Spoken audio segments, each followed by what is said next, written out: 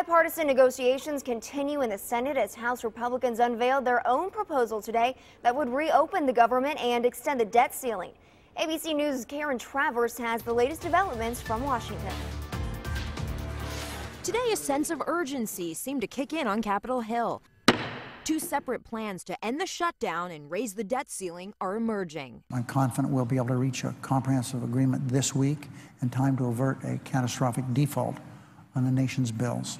The Senate's working towards a tentative deal that would reopen the government, but only until January 15th, avoid a default by extending the nation's credit limit, but only until February 7th. And here's the key: no major changes to the health care law.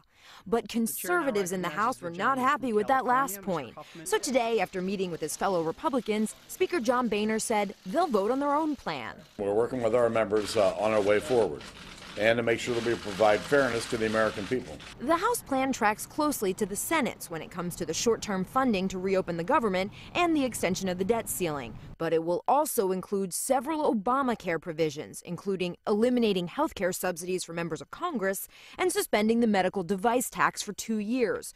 The White House said the House plan was a partisan attempt at appeasing a small group of Tea Party Republicans who forced the shutdown in the first place. Speaker Boehner did not indicate when the House would vote, leaving things very much still up in the air.